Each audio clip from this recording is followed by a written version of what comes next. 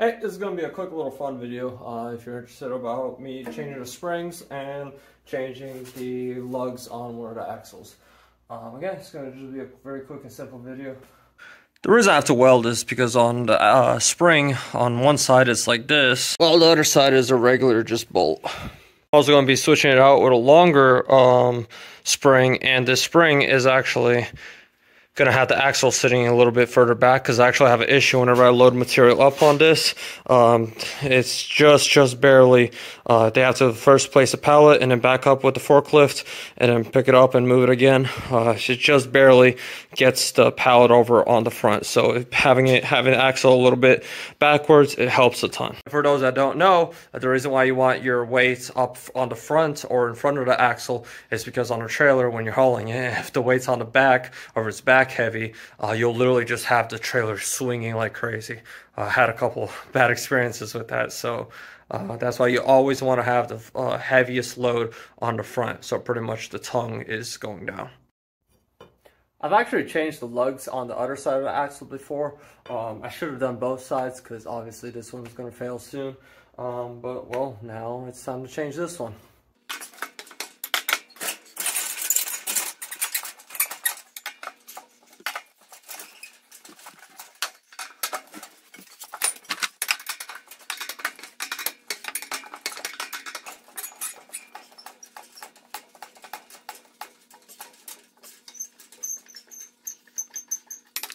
I got 3 lug nuts that are spinning on me. Damn it. This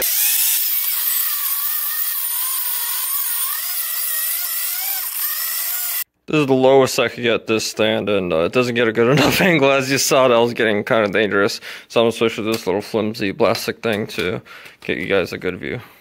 I had the trailer jacked up, but as you saw, this thing, the tire was just spinning around freely. So I need it lowered down and stationary on the ground so I can properly cut it.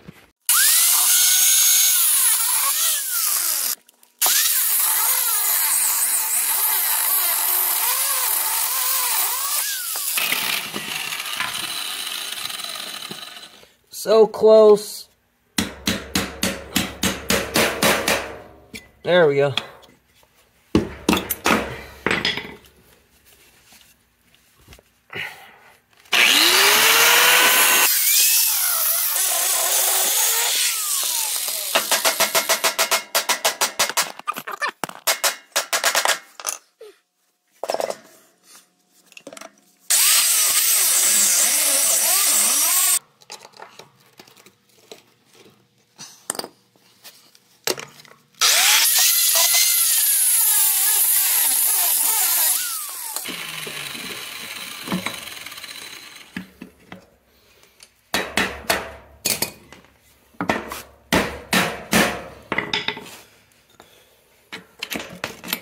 There we go, 1 out, 2 more to go.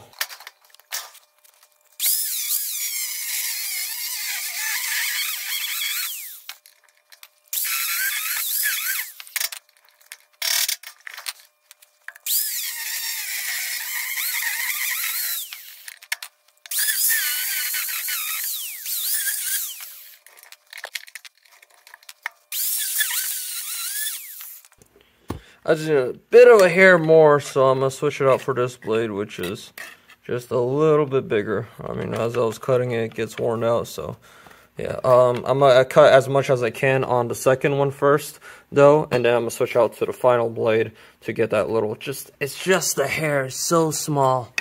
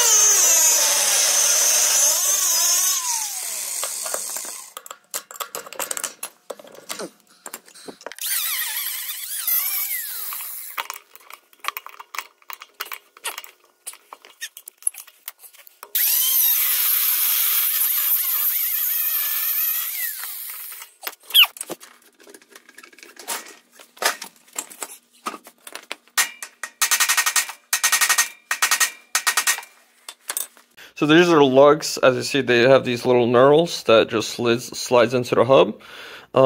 Yeah, I mean, just gotta take this to AutoZone and find a matching one.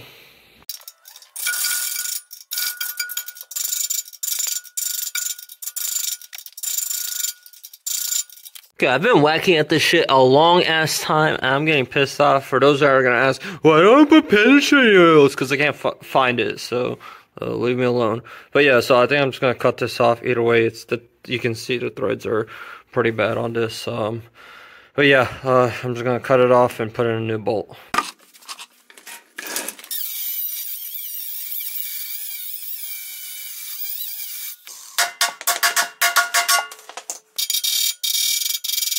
This thing does not want to move. It is just the hair slightly moved. I'm gonna try whacking it a couple more times with a hammer. Please come out. So what's going on is there's this like plastic bushing thing, and typically the bolts that get stuck actually inside of that, they like weld into the plastic. Yes, got it out.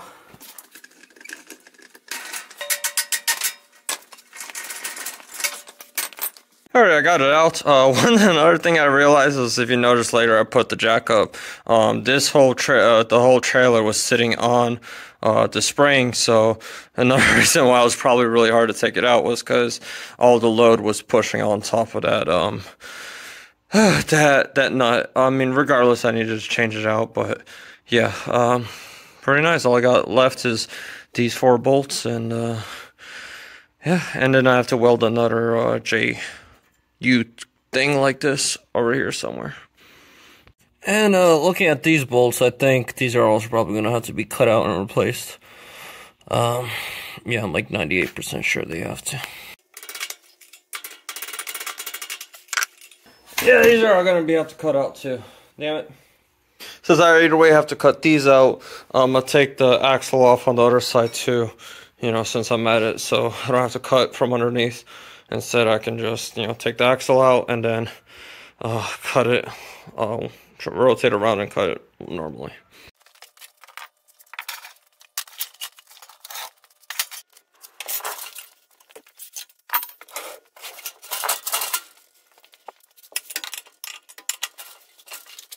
As you saw there, I tried taking the lug nuts off. The tire was just spinning freely. I think I have enough space just to be able to take this nuts off.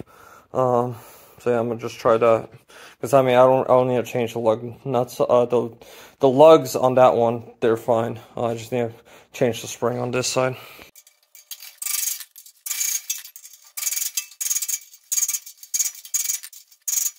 Alright, I think the same issue as last time. The nut is freely spinning, so I'm just gonna cut this one off too.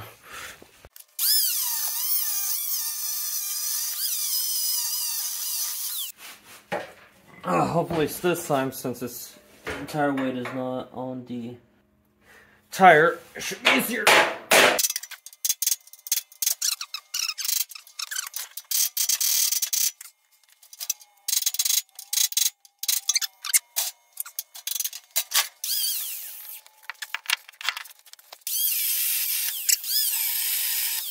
If you saw that with the first one, it kind of flew out. Because you know, the nut, it was holding the whole thing in compression, and I released that spring tension. So the next one I gotta be more careful on. But yeah, I got the well, it's sitting on the concrete.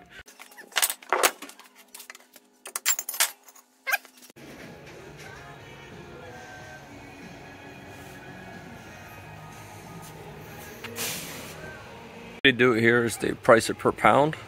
So you know, pretty much you just get a baggie, fill it up, and then at the register they weigh it out. So here's the bolts I need. I need a little longer. Found it to be just this match, which is 9/16, and I'm gonna just go with 3.5 just to have a little extra. Typically they're messed up like this, and you have to find out. I mean, typically they're, you know, properly sorted, but sometimes people here you go, 4 bolts, and here's the nuts for them. This is the only thing they have in stock for my U bolts, so I'm gonna try to think of something else.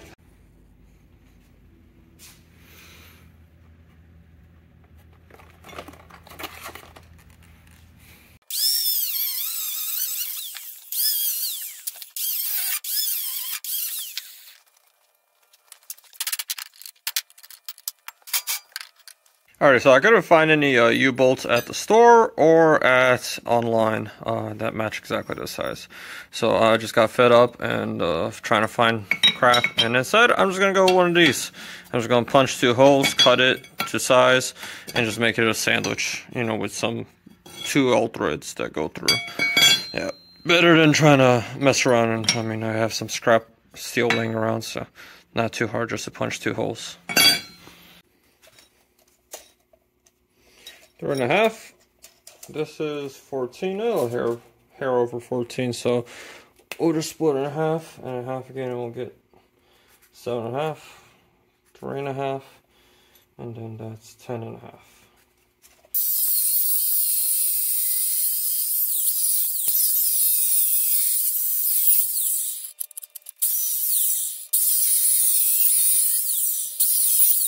This is probably my most favorite tool for punching metals, or just, you know, putting holes in steel. I highly suggest this. It is, you'll see how really easy it is. So you can connect this to an electric pump. Right now I just have it connected to this. So yeah. And as you see, the only thing I don't like about this, so this you could buy, I think it's like 150. And then the pump is also about 150, so the whole setup will run you about $300. What I don't like is these things, how expensive these are. These can be up towards $20, $25 each. They are very pricey. You might probably get them cheaper on AliExpress. Since I do have a lathe, I'd like to just, you know, be able to mill my own out. But yeah, these dies, it comes with a set, you know, with a couple, it comes with like 4 different sizes.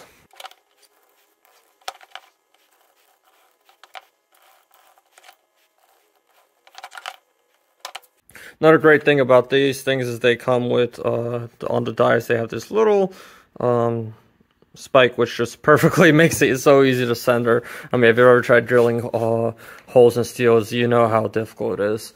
So whenever you just, you know, if you have a punch set, which I should have probably used for this, oh well, I mean, it doesn't need to be accurate, and again, the hole's going to be larger than the bolt. So, but yeah, highly suggest these things. They're so useful, so easy.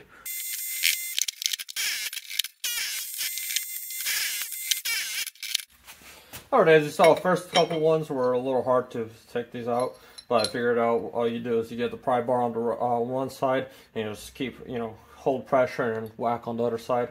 Again, typically it's really easy. It's just since these pieces are short on one end, it doesn't have that bracket to help push it down. But yeah, so pretty much all I'm going to do is have it like this, and just have 2 all threads go up. So here's the all thread I want to use. Only problem is it's just the hair too small. Just the hair too small. Same thing with this one though. It just barely fits. Not really. Yeah, just barely. So I'm gonna get a drill bit and just go by through all these really quickly and make them just a hair bigger.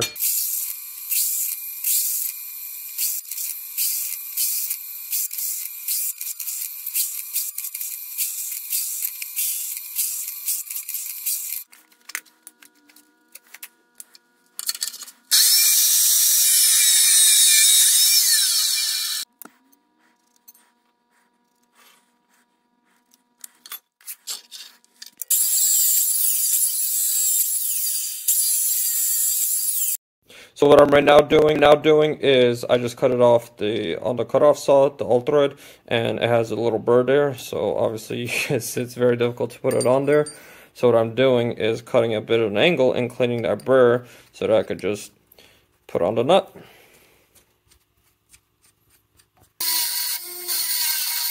I got one of these. I just saw Roll King has a bunch of bolts and stuff, and I very like that. And whenever I have a project or whatever, I just come by, grab whatever I need, and yeah, and occasionally whenever I go to buy pig feed, if I see one of these are empty, so these probably I need to buy some more. I also have lock nuts, wing washers, regular nuts. And over here, I'll have, like, for example, regular nuts and then stainless steel nuts. And then these lock washers, nuts. The lock washers, I don't know where my lock washers and my regular washers for this size is. I'll just use these since they should work too.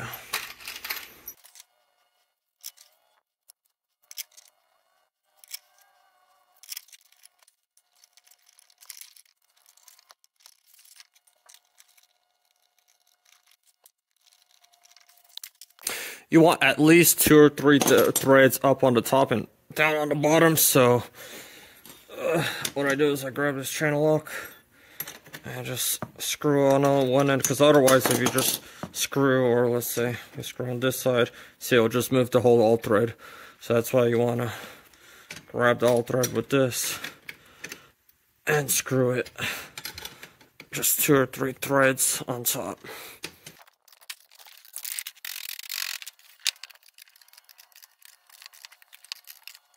Alrighty, so I got this side done. Hell a lot better than this tiny U-bolt that was on before. Now I got these far thicker lug alt threads. But yeah, all I got left is to do this side and to put these on. And then I have to weld on here. Change this to a different size. I might be worried that since this is going to go further back, it might be touching this. I might have to move this. We'll see. If not, that's not too big a deal. It's just got to cut here, here, there, and re-weld it. Hey, so this project took a lot longer than I expected. Total is about a day and a half of work. So I'm going to split this into a 2-part series since it's approaching about a half an hour long footage. If you like, subscribe, like. I'll upload a second part this weekend. In that part, it'll have the welding and a little more fun stuff for you to watch.